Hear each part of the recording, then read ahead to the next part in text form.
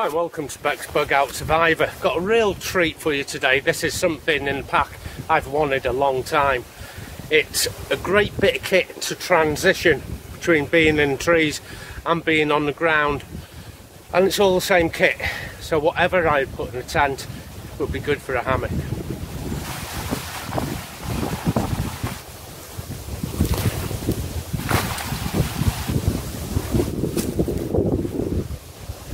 Now, I've been trying to modify my own kit with hammocks, things like that, to try and get it onto the ground also. In the event I can't find trees that are suitable or the span's too far, there are no trees, and then I can put it on the ground. So I can alternate between environments on different nights on the same trek. Now, it is heavy. It's a military kit, so perhaps it wouldn't come out on the trek with me, but certainly for winter camping this is going to be a solution. And it's all being housed in the Royal Engineers Turtleback, 60 litres with extra added sewn on pockets. In here is just the hammock itself, which is also a tent, and a sleeping bag. They're all the components you're going to need all in one bag there.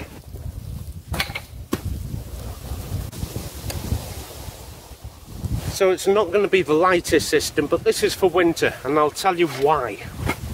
When I use my duck down or goose down quilts for my regular hammock in the UK environment, winter, with the morning dew and all the precipitation we have, it doesn't make it a very viable option because them quilts wet out.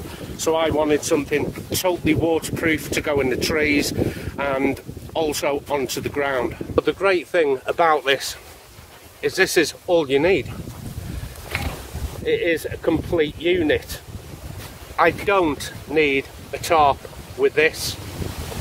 It goes up in the trees, I get in, and I'm good for the night. So this is the Russian Special Forces mountaineering hammock tent. Let's go through the components. First thing that fell out are these here, which I'm using as tree straps. This is what goes around a tree, nothing more than an overhand knot on one side that goes around the tree, and I feed the other side through the loop, which leads us here to the pole system. 4 poles that separate into groups of 2 for the head end, 2 for the foot end, so you can tell already it's going to be a bridge hammock. So that's the suspension, the pole system, the actual unit itself, and the stuff sack. The stuff sack is very generous, so I don't struggle getting it in. There's a couple of minor little tears in that, which probably is why this is a second.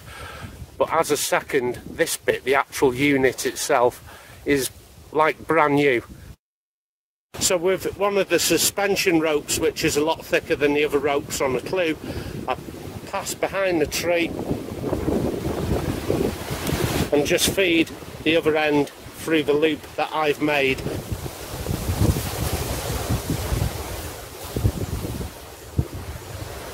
And notice how I'm locked off to one side of the tree, and that's locking back on itself there, as you can see.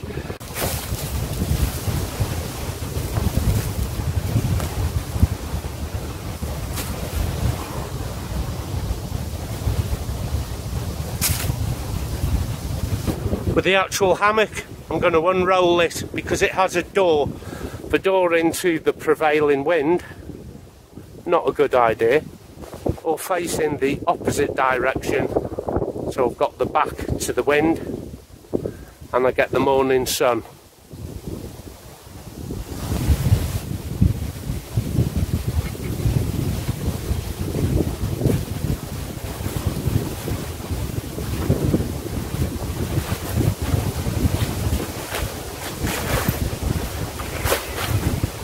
This also doubles as my bivvy bag, my tent, and my all year round hammock, because it is fit for winter, so they say.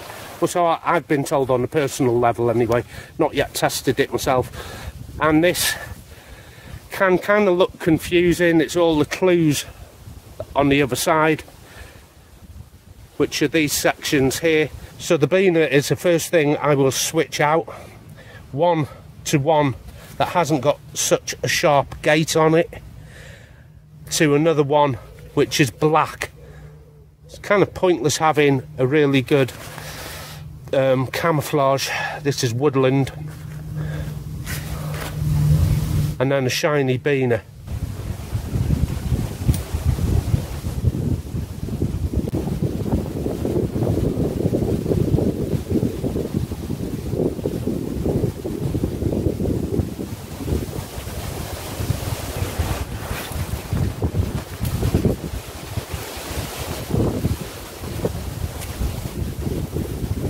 It just remains for me to put the pole system in, and it will consist of two parts, two for the head, two for the foot.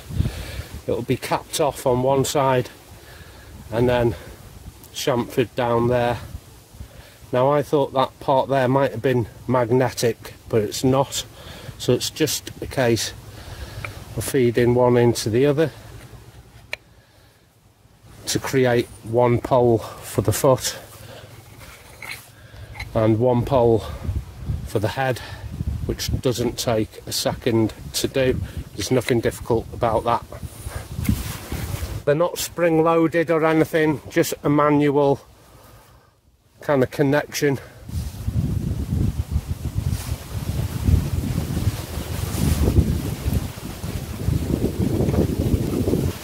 This very end webbing is pocketed, so it won't come out there. I'm going to do the other side in an identical manner and then clip on to the actual tree suspension, which is here and waiting to go.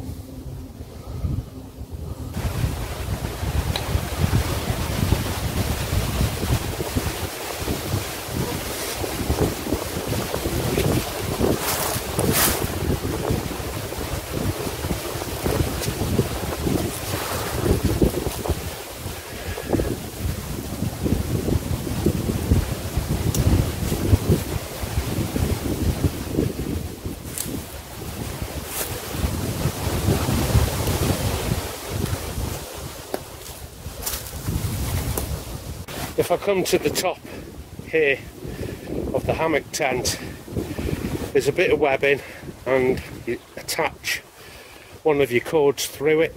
I've put that just on an ordinary bowling hitch, a bowling knot, and this other I'm going to use a different adjustable knot and put it to the suspension, so when it's pulled it will make a roof for the hammock tent.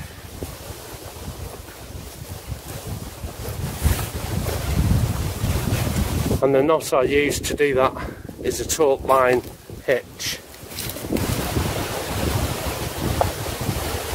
Come around the main line once, twice, thrice, and then behind and in. If I loosen the taut line hitch, then the roof will collapse. If I tighten it, the roof comes up.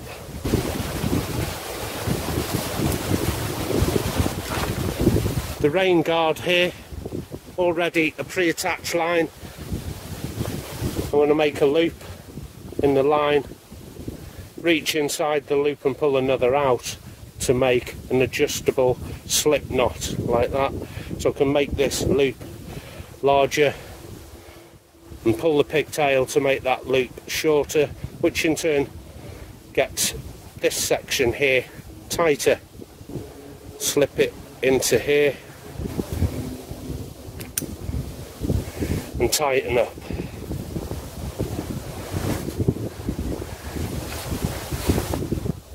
And as you can see, the access is through a half-mooned door. I'm going to see if I've got a pad to roll out and put inside here, because it has a pocket head and foot, to slip a pad in Now I've had my inflatable in here, but because I've just got a regular army mat, foam XPEI mat, I'm going to pop it in here. And there's the same kind of pocket down the foot end.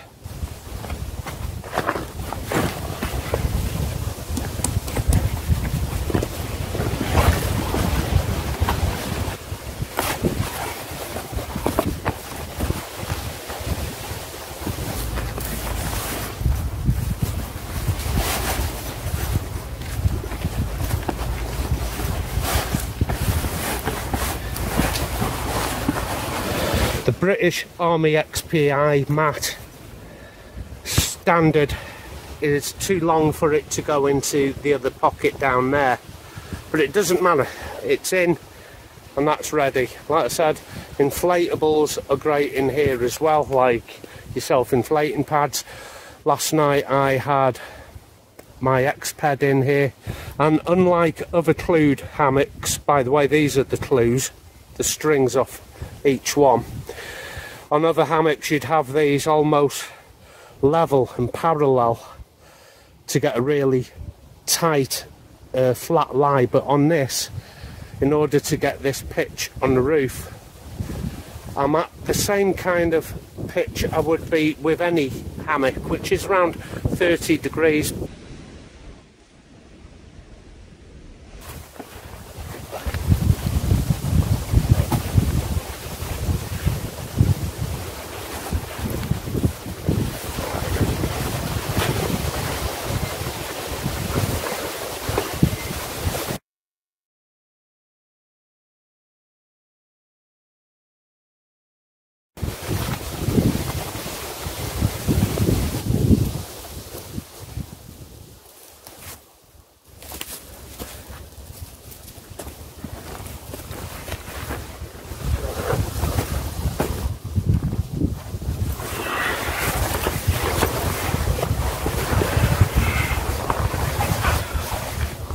For now, I'm just going to have to put up with these having a little bit more stretch than I would like. And the kind of hitch I had on this, like a slip knot, has tightened up this line here. There's the loop, and I've got to work on this knot to get it undone. It isn't a knot I would use again, so lesson learned. So I won't include this knot into the feature at the end of how we actually connect it to the tree. We'll be using a much safer knot. I'm just going to take a bit of time out of my life to undo this, perhaps a fortnight or so.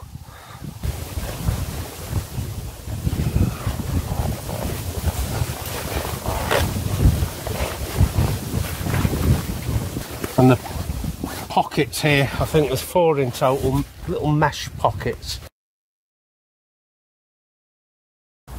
1, 2, 3, and another one here, 4, each one approximately A4 size. A lantern in here because there is no hanging hook when we come up to the top ridge here, but there's nothing stopping me from popping a little lantern in the mesh here. On the side by the head is a double zip door. This would be to the right of my head, and I can reach in, out, get fresh air through. Or what I could do is undo the secondary zip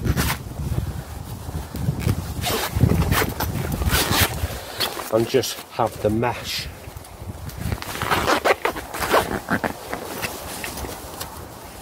And this can be done from the inside. So that is now meshed off. So sniper door, shoulder left. The bit here is not that waterproof. I was going to waterproof the whole lot. A row of pals for your molly all the way down here. Now mine has not leaked so far, regardless of it having pinholes. I mean, that one there is a big one, I can see daylight straight through there. It's not a massive hole, it's just zoomed in a hell of a lot. You can see there's another one there on the right of the centre webbing. So yeah, it does need a good rundown with some silica. Oh, there's a big one right there, right in the middle. Seam seal needs to be done there. And this bed is not waterproof, but all this will need nick waxing. That bit of material, that is not waterproof. Seam seal it as well, or seam tape, one or the other. Hole, hole, hole, hole. Where these mesh pockets are stitched in, you can probably spot daylight through there. So yeah, it's going to need blobs of silicone here, there and everywhere. Now I have been reliably informed that this is a lovely warm system for the winter, and I can see why, because I'm fully insealed. So I'm not breathing in cold air as I would on a civilian hiking hammock. So all the air is coming from my body heat, as where I'd have to breathe in cold air ordinarily and allow my lung function to keep my heart warm. It's a very inefficient use of body mechanics. I have a balaclava which will come up, a face covering, a schmag, anything like that. And I also have a ski mask protector, face protector as well, which covers the mouth and is great for winter pastimes, fishing, hammocking, camping, whatever your game is. Too much stretch in it. I can start off configured quite high and then end up on my butt. Look at the gate on that, doesn't even close. Look how sharp it is there where my finger is. That'll rip through your cord. So the biggest fail for this so far is the tree line here. Definitely switch it out to a daisy chain. It is really warm in there. The guy said it was going to be warm for winter. Now I do have down quilts and a lightweight tracking hammock and lightweight tracking tarp. I also have all the underquilts for it. I have a few underquilts. I double stack in winter, but this is going to be something that I want for a transversable system. So one night I can have it on the floor like a tent, and the following night, if there's uneven ground or boggy terrain and I don't want to put a tent down and have trees, I could put it up on trees, and I don't need specialist equipment like underquilts or anything like that. I can use my standard roll pad, air pad and a sleeping bag on top. However you would do it in a tent, you would do it with this. When you get it, it might actually already be set up for you and you might not want to change the clue system. I certainly do. You'll get one of these, which is the tree webbing, and note how considerably thicker the line is on the left, which is the tree webbing. You'll also have a long line and a short line and a carabiner. Two things there for me to swap out.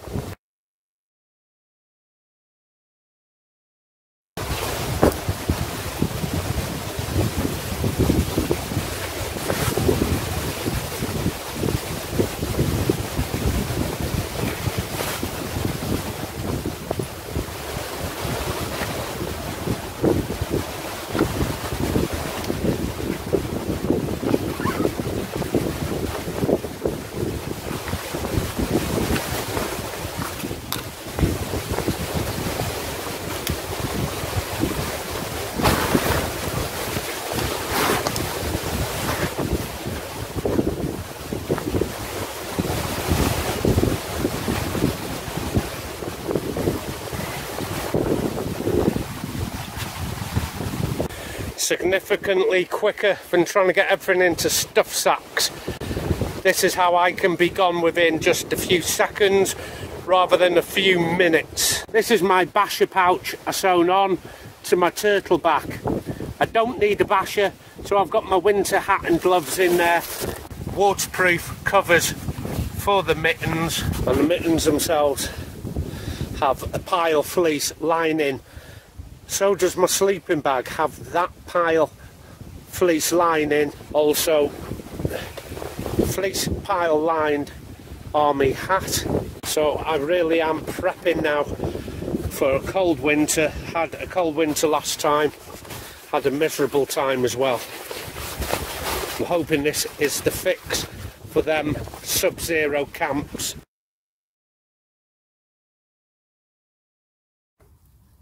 Day 2 and a different pack. So you don't always need the big army Bergen just to carry it because it's army surplus. You can easily transverse that bit of kit to a civilian pack. In it I have a mountaineering 2-piece sleeping bag and a pretty big cushy air pad as well. So it's not like I'm trying to skimp on the smallest units to save space. Double sleeping bag, a big old hefty tent cum hammock, a big fat air pad, and plenty of room for the clothing as well. And I bought myself some decent tree straps, but I'm still kind of struggling with its pitch. I have mine where the angles of the line are like that. It's a little bow in it, it's not insurmountable, it's doable. And I've watched somebody else's video say, get it tight, a total flat bed. And I've tried that, and it makes it incredibly tippy, like that. So I'm going to try both methods, my way and then leveling the bed.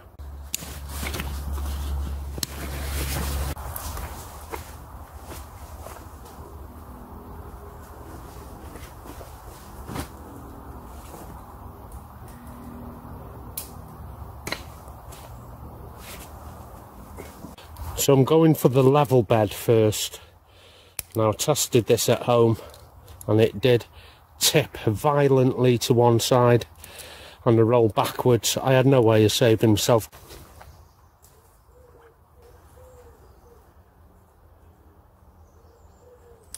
I'm on full extension with that side. If I wanted it any tighter, I'd tighten it that end. But from my personal experience, it makes it incredibly tippy. I'm going to tidy all this up and put the poles in. Both of them are around hip height, because if it does violently tip me to one side, at least I've got a chance of just hitting the deck and not ripping my new hammock tent, because I've got a feeling this is going to tip. Now I did tell you the other day, which was about 10 minutes ago for you, that I tried this with an inflatable. I bought it with me. I bought the Xped LW9, so it's the long, wide, 9 centimeters. And that will insulate. Try doing this without an insulator, you get a cold butt, not nice.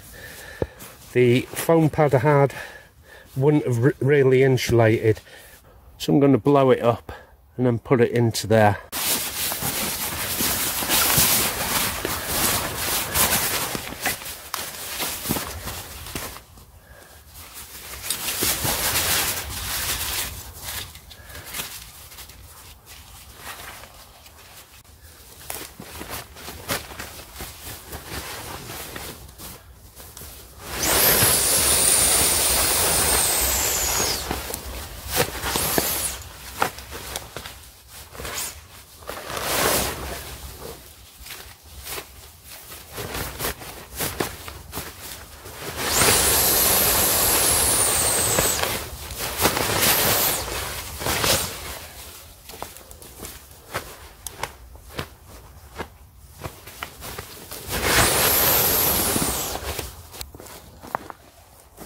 So that's a nice thick pad in there, and already it does look incredibly tippy. And I might actually take this roof section down because I just don't want it ripping.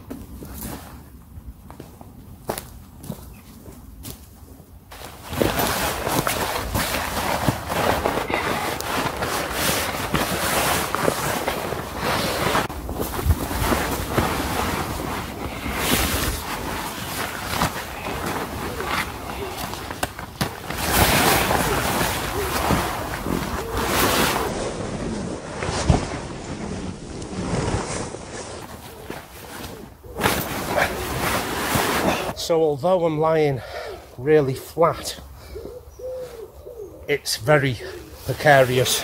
If I was to try and roll, I've got my hands stabilising onto my side. I'm out, and the pad's slipping. No, I'm on the ground. Got to get That's tipped right on its side. Doesn't work. As I suspected, that wasn't going to work with the bed being so flat and the lines so taut. Made it incredibly tippy, as I suspected it would. Now there is one called the Bridge HAMAK by Dutch wear called the Banyan. There's the Ridge Runner, and they are designed a little better because the metal bar at head and foot is above your head and above your feet. So if that was my feet there, legs, toes, the metal bar sits above like that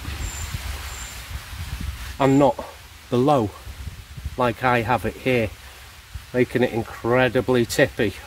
If the bar is above your feet in a little U-shaped box, then I'm kind of cocooned in an undersling, so your body acts like a pendulum and you can't really fall out. You'd have to seriously tip yourself out on purpose. With this, it's doing it when I don't want to. So although the Banyan and the Ridge Runner are really good bridge hammocks, they're not excellent tents, because if I'm only using an underquilt, put that on the ground, stops working, so I do need a pad. I'd have to incorporate the tent sort of with a tarp and the hammock, so I'm still open to a lot of them cold elements, but this is more, you're concealed inside it a lot more, like a proper tent. I want this working.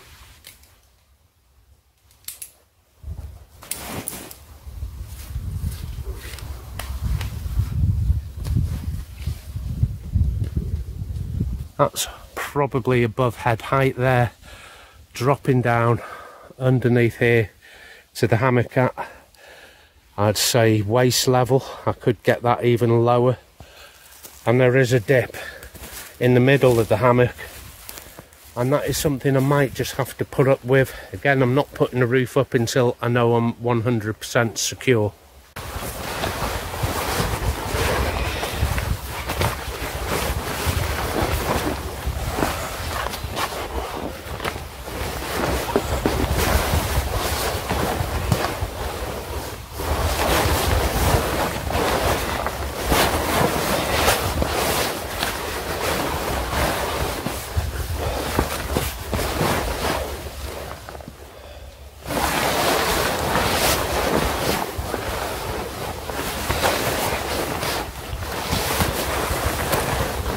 Still feels tippy, but a lot less so, as you can see, just because I've got better angles on these tree lines here. So there's a guy on YouTube who has one of these hammock tents, and you can see him put it on a very flat bed, and he even sits on it like I'm sitting on mine now, but you never actually see him get in.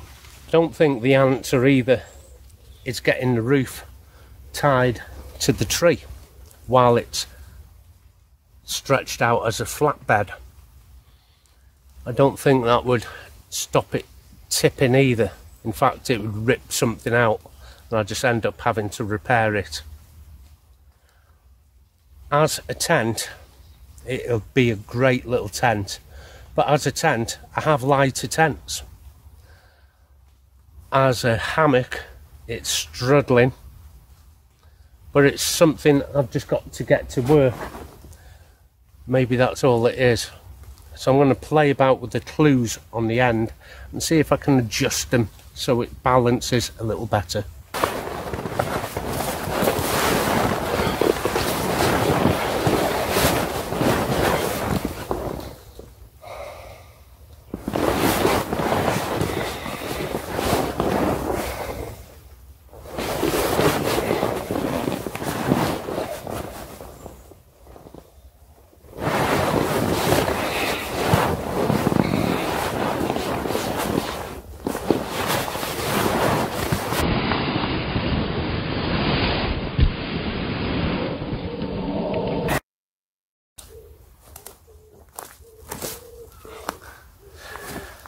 So, you're all wonky. Let me straighten you up. There you go. So before I get myself too disheartened, and I get you too disheartened, I had no idea it was going to be as bad as this. I had a fair idea if you put a bed flat and tight with a pole structure, it's bound to wobble. That's why you have the U-shape footbed and headbed on bridge hammocks, and then it's a lot more secure. And just as I was packing away, I took the poles out and thought, I wonder what it's like without the poles. And it's working. I'm going to put the roof back up without the poles, less weight to carry, and get back in and see where we're up to now.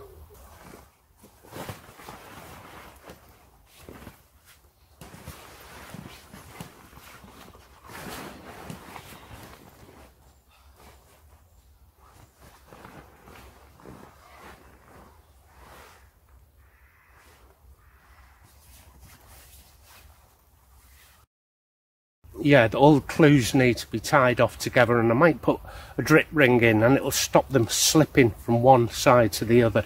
Anyone who knows how to build bridge hammocks and suspend them with the clues knows that it is going to go tippy unless you tie all them off at the end. These tight flatbeds do not work unless you're underslung. Now I can actually undersling this, I reckon, by using the hand holes here and actually slinging myself from there, but not with the pole. But they're modifications that are in the future. Out of the box and into the tree, it doesn't work as a hammock. By the way, poles in first, and rather than roll it, I can stuff a lot quicker, then I can roll it into this bag and get everything packed away a lot quicker.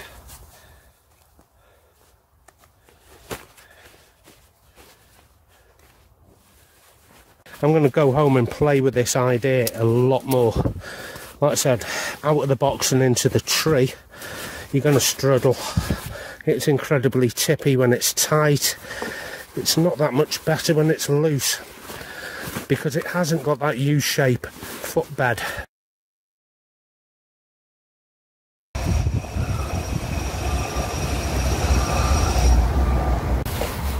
This is a British Army stretcher hammock, a lot stronger, no stretch, unlike the existing bed here on the Russian Army hammock. This is going to be sewn onto here once I cut this existing bed out and sew this one in. That will guarantee no stretch. No stretch means no tip.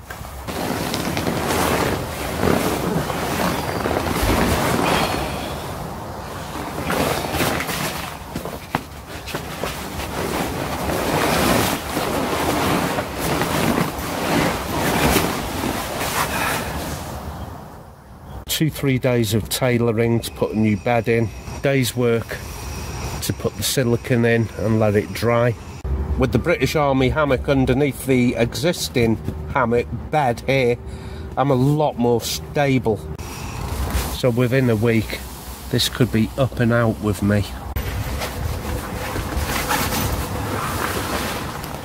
The actual bed is terrible on the original. And the British Army stretcher hammock is awesome and waterproof, unlike this bed here, which is the existing bed. This is going to be sewn onto here once I cut this existing bed out and sew this one in. That will guarantee no stretch. No stretch means no tip.